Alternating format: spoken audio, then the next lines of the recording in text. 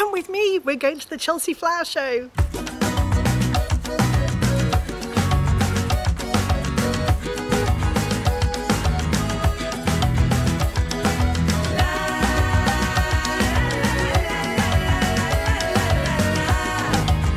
Hi everyone, it's Annette and welcome back to Cotto Verde. We're actually not at home today because this video is my visit to the Chelsea Flower Show, and this particular video is all the show gardens, and then there'll be another video following in a day or two's time showing you all the other gardens like the sanctuary gardens and the balcony and container gardens, and then everything that was in the pavilion. And there were some really beautiful gardens in the pavilion too, so don't discount the pavilion. It's not just stands of flowers and plants. They really do go to an enormous effort to do all of those. But this video is all the show gardens, and I have done them in order of gold and then silver gilt and then silver, but that's not necessarily my order of preference, although I do think the gold gardens are spectacular. And when I'm talking about gold and silver gilt and silver, these are the medals that the RHS award to the show gardens, and there's a whole complicated criteria for how they do that. But anyway, this video won't have any talking in it apart from this bit here, and I've set it all to music, which I think hopefully fits each particular garden. And I just want you to enjoy having a look at all the planting schemes and the different, flowers. There was a lot of green this year and a lot of purple for the Queen's Jubilee, so you'll see that there's a lot of purple and yellow, purple and pink, and again a lot of green. I particularly love the gardens that have water in them, especially if it's like flowing. There's a magnificent garden that has 3 great big waterfalls, and I love that. But anyway, I really hope you enjoy this video, and let me know what you think in the comments below. I was so lucky to go to the Chelsea Flower Show this year, and I do feel very privileged. I know that lots of people can't make it because they're too far away and the tickets are quite expensive, or they just couldn't get tickets. So I hope this video makes up for that and you get to see what it was really like from a visitor's point of view. So yeah, thanks for watching, and I'll see you all next time.